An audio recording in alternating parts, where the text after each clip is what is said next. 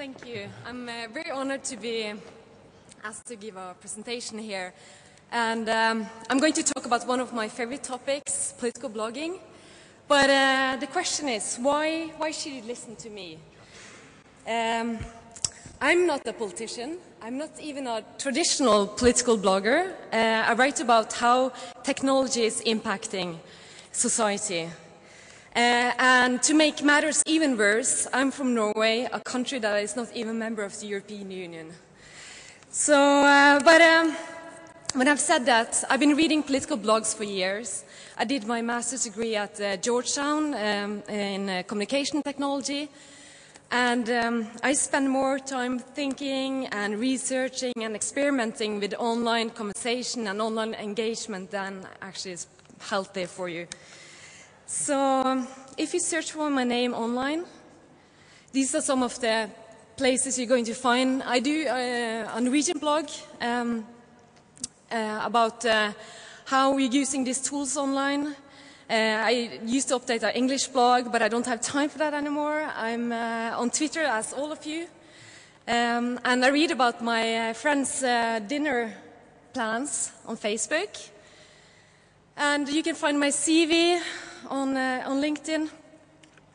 But and this fall, this year, I started something called the Girl Geek Dinners in Oslo to gather all the coolest girl geeks in Norway. And right now, I'm working at Origo, and at this platform, you can create your own blogs and you can create your own social networks.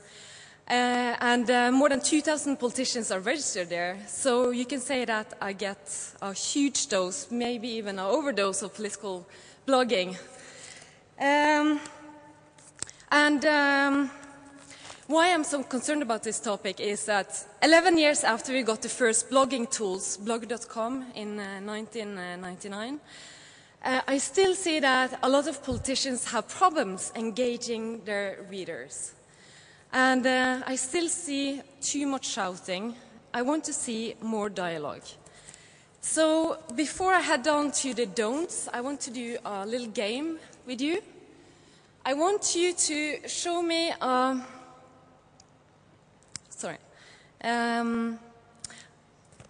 asked all my people in my social network, what are the advices you would like to give to political bloggers? What are the don'ts of political blogging? And I got a lot of response from some of you are here as well. And now when I start the don'ts, I want you to show me a thumb up, like this, if you agree, and thumb down if you disagree. So this is old-fashioned polling. Okay, ready? Don't lie, be open. Who can say no on that one? Sorry? Okay. Sorry? All blogging is lying. Okay. Don't be impolite. Manners count online as well. Okay. Don't leave comments unanswered. Pick some and respond. That's a tough one. Don't let your blog look like a collection of letters to the editor.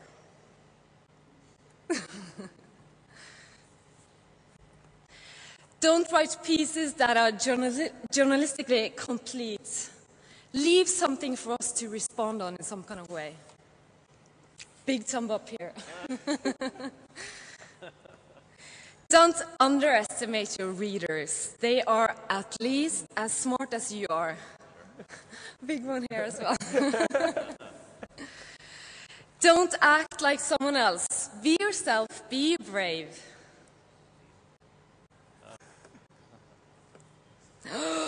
Oh, don't use ghostwriters. If you have to, why bother with a blog?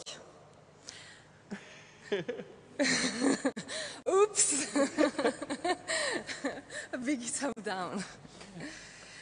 Don't hide your sources. Link to them. We agree on that one. Okay, this is controversial. Don't use sarcasm. No matter how clever and witty you are, tons of people will misunderstand. Okay.